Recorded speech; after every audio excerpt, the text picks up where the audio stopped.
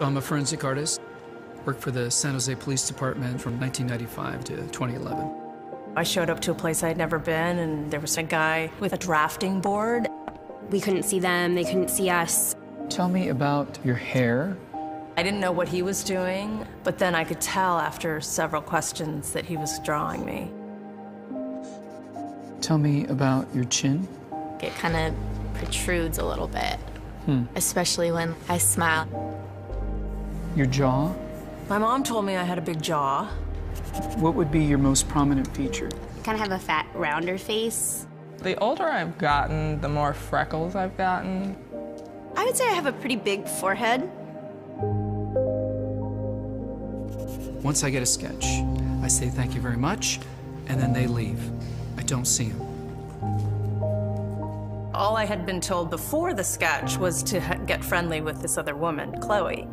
Today I'm going to ask you some questions about a person you met earlier, and I'm going to ask you some general questions about their face. She was thin, so you could see her cheekbones. And her chin, it was a nice, thin chin. She had nice eyes. They lit up when she spoke. Cute nose. She had blue eyes, very nice blue eyes.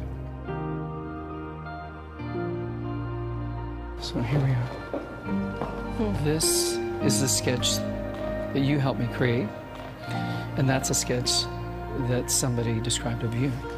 So yeah, that's...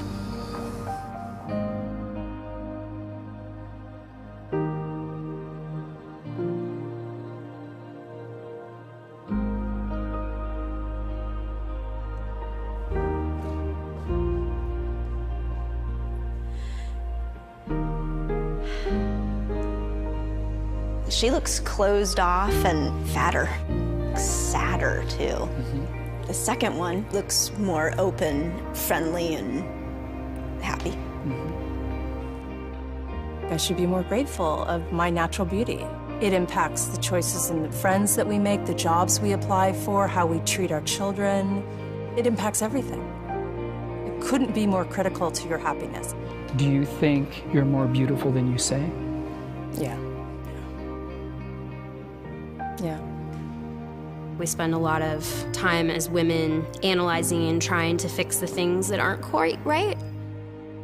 And we should spend more time appreciating the things that we do like.